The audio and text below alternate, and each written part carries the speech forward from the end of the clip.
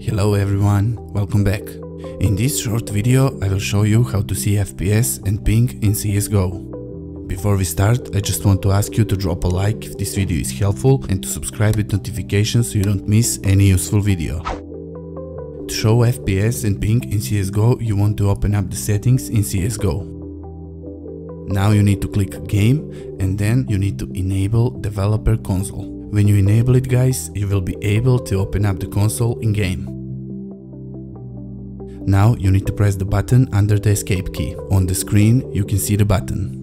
When you press the button you need to type CL_show FPS space 1 and then press enter.